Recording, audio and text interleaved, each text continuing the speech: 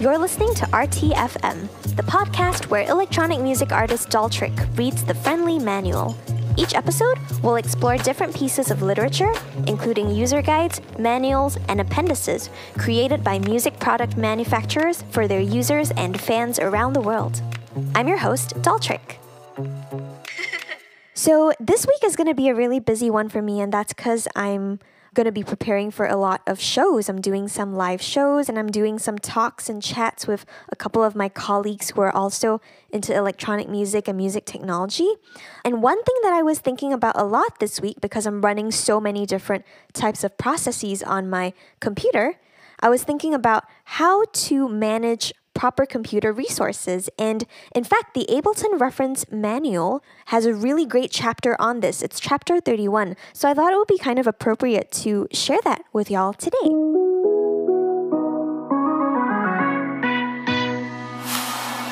Chapter 31, Computer Audio Resources and Strategies.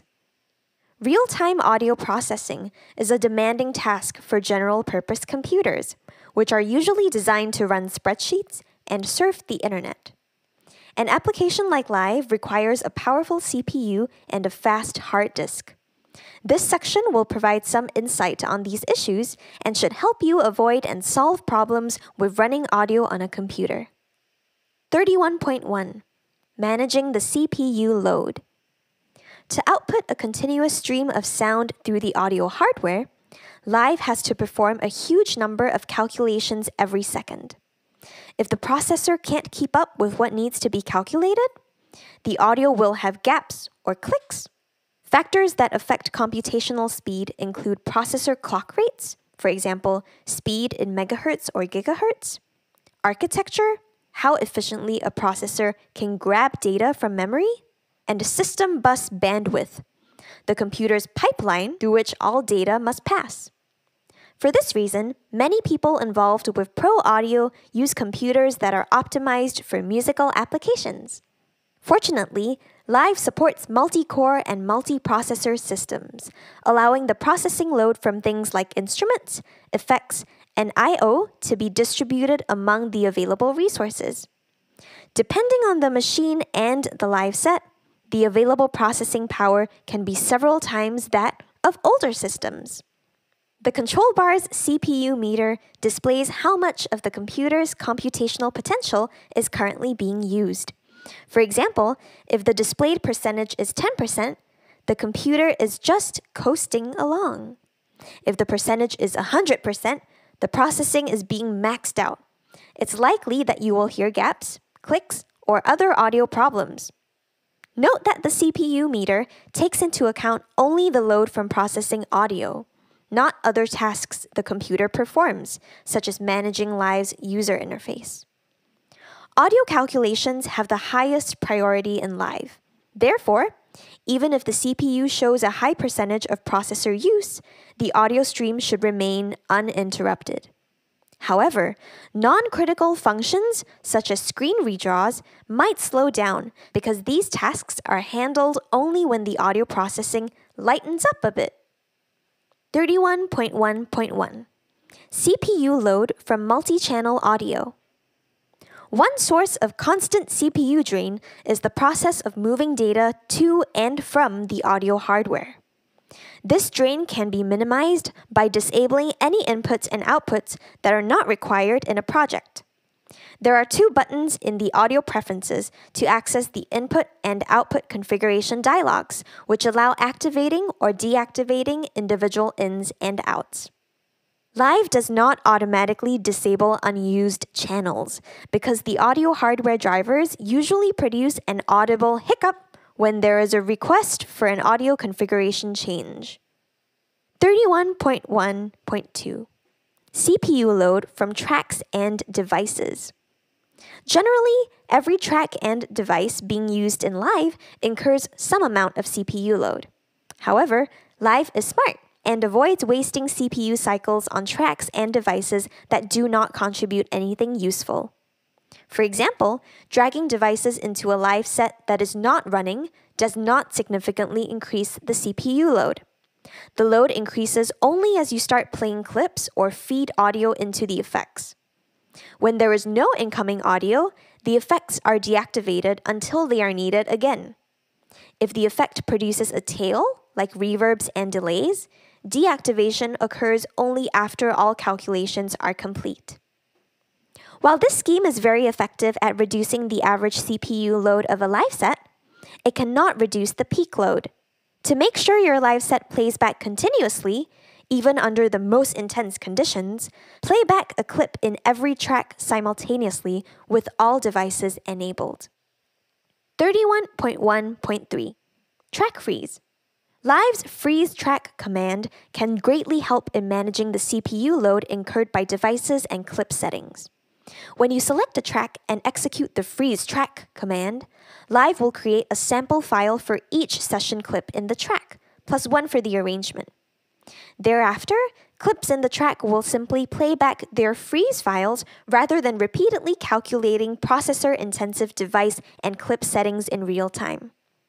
The freeze track command is available from Live's edit menu and from the right-click on a PC or control-click on a Mac context menu of tracks and clips. Be aware that it is not possible to freeze a group track. You can only freeze tracks that hold clips. Normally, freezing happens very quickly, but if you freeze a track that contains an external audio effect or external instrument that routes to a hardware effects device or synthesizer, the freezing process happens in real time. Live will automatically detect if real-time freezing is necessary, and you'll be presented with several options for managing the process.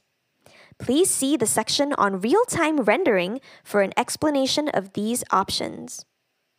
Once any processing demands have been addressed, or you have upgraded your machine, you can always select a frozen track and choose Unfreeze Track from the Edit menu to change device or clip settings.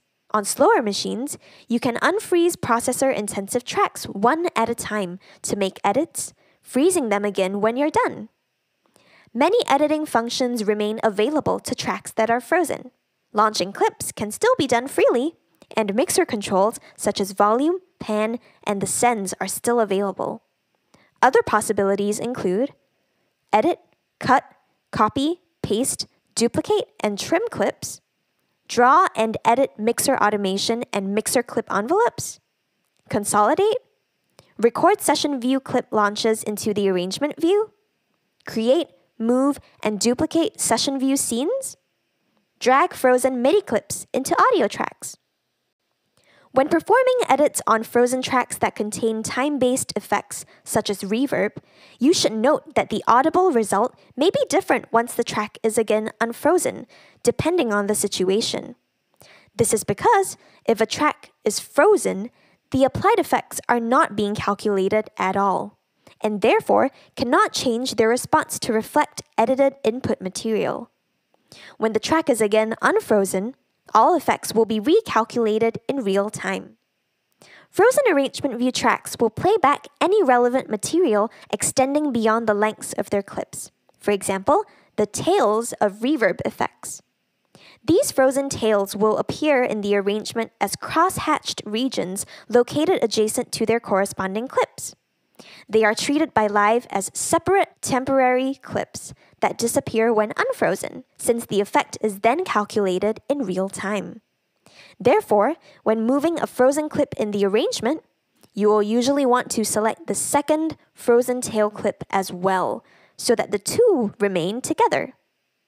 For frozen session clips, only 2 loop cycles are included in the frozen clip, which means that clips with unlinked clip envelopes may play back differently after 2 loop cycles when frozen. Dragging a frozen clip to the drop area in the session view or arrangement view will create a new frozen track containing that clip. If a clip is partially selected in the arrangement, the new frozen track will contain the selected portion of the clip only. The samples generated by the freeze track command are stored in your temporary recording folder until you save your live set, at which point they are moved to the following project folder subdirectory: Samples, Processed, Freeze. Please note that freeze files for tracks that contain an external instrument or external audio effect will be discarded immediately when unfreezing. You can also decide to flatten frozen tracks, which completely replaces the original clips and devices with their audible result. The flatten command is available from the edit menu.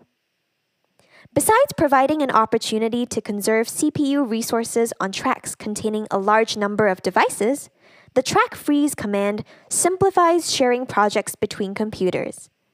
Computers that are a bit low on processing power can be used to run large live sets, as long as any CPU-intensive tracks are frozen. This also means that computers lacking certain devices used in one live set can still play the set when the relevant device tracks are frozen. 31.2. Managing the disk load. A hard drive's access speed, which is related to, but not the same thing as rotational speed, can limit Live's performance. Most audio-optimized computers use 7200 RPM or faster drives.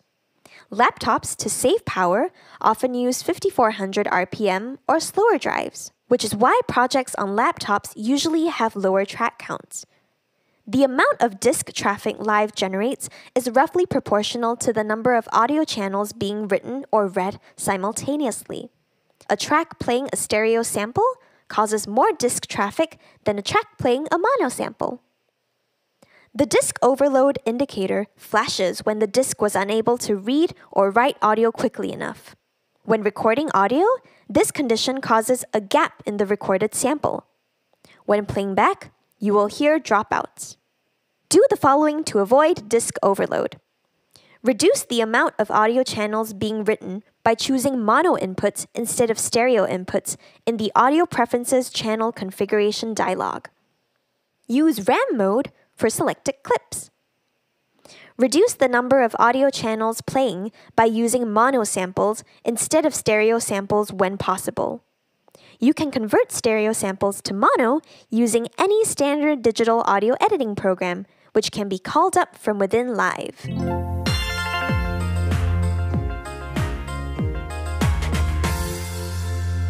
So that's all we have for today, and thanks everyone for listening. If you enjoyed this podcast, please subscribe to it, and you can also follow my work on various online platforms. I spell my name as dolltr! And when the exclamation points aren't allowed, I'm dolltrick, as in dolltrick. My website is dolltrick.com, and you can find me on Instagram, Twitch, Facebook, YouTube, SoundCloud, Spotify, Twitter, Anchor, and more. If you enjoy my content and would like to support my creations, you can find me on Patreon at patreon.com/dolltrick. If you'd like to buy me a coffee, you can head over to ko-fi.com/dolltrick. I love coffee. My original music is also available for download on Bandcamp at dolltrick.bandcamp.com, so please consider supporting me there too. And one last thing, in celebration of Women's History Month this March, I'm taking commissions for new music content. You can head over to dolltrick.com/WHM for more information about how to commission a song from me. And all proceeds will go to a local New York charity. Once again, thank you for tuning in and have a lovely rest of the day. Dolltrick.